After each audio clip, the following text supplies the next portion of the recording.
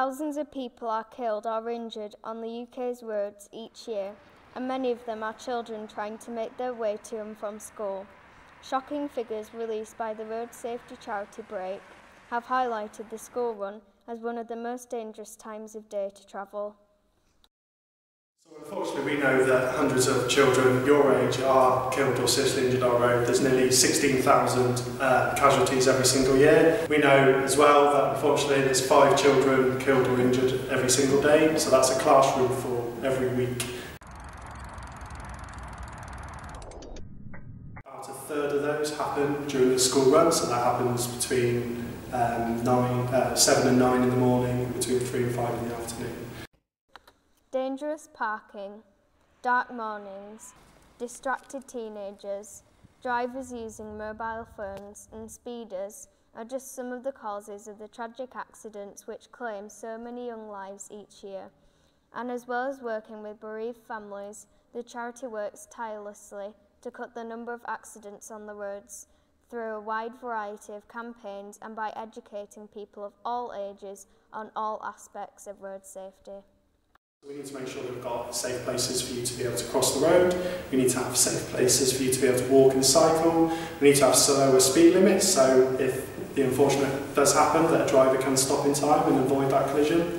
And we also need to make sure that we've got options there in terms of public transport. It's very well for us to say that people should leave the car at home, but we need to make sure that people like yourself can get buses and trains that are affordable and easy for you to get there. But Mr Nichols said traffic calming measures alone are not enough to save lives.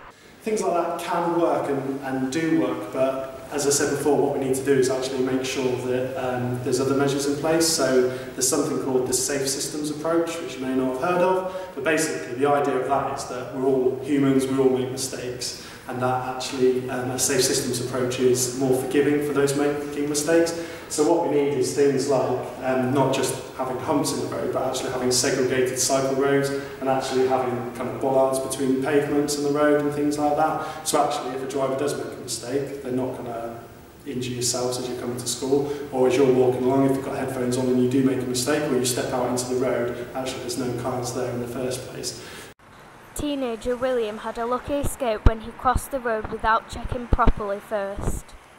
I was walking to school and I was crossing the road with my friends to get to the sandwich shop, and then I stepped into the road and I got hit by a car. I just glanced to the right and then looked to the left, and the car came from the right, and then I remember waking up on the floor. I was scared because I didn't know if I was hurt or anything, because it's all shock. I can remember the driver crying through shock because, well, my head had hit the window, so she was crying through shock, really upset. Fine, really, I just got a little cut on my finger, that's about it. It's a mistake William is lucky to be able to learn from, and he's no longer hazy on his green cross curve. I'm a lot cautious when I cross the road, I definitely check. Like all schools, Horbury Academy in Wakefield takes road safety very seriously.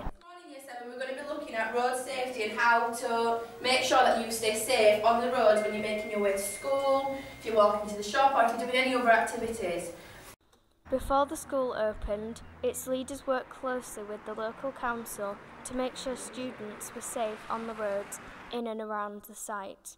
It's something that is reviewed regularly, but Assistant Head Teacher Sam Gibbs said there is a lot that students and parents can do to help ensure their own safety too. There have been some deaths over the time since I've been here. I'm now in my 18th year at Horbury Academy. I have known students past and present lose their lives. I have known people be injured, and I have known people have narrow escapes. So sadly, yes, it is a problem. The big thing for me is at the end of the day and the beginning of the day, there are a lot more cars than there need to be. We put public transport on and people can walk, but parents picking students up actually creates more traffic and makes the risk greater. And what I urge is that where it is possible to use public transport or to walk, that you do that. Where it's not possible and you have to have a lift, then shouldn't be using the zigzags and shouldn't be using the yellow lines.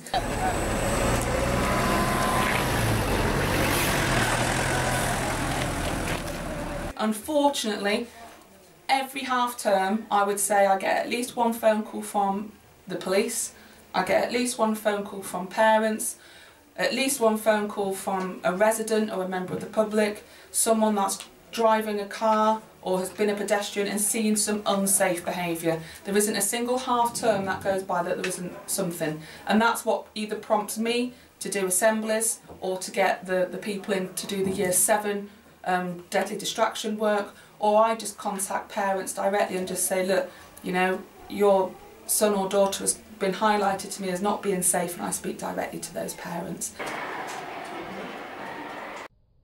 But budget cuts affecting councils across the country mean there is less money for things like lollipop people, which has been the case in places like Wakefield. In a statement, Neil Rogers, Service Director for Highways at Wakefield Council, said, "For the last 8 years, the government has cut council funding by 53%, which means that £171 million has been taken from our budget since 2010. Local authorities do not have a statutory responsibility to provide school crossing patrols, and as a result, a number of them have stopped providing the service in response to government cuts.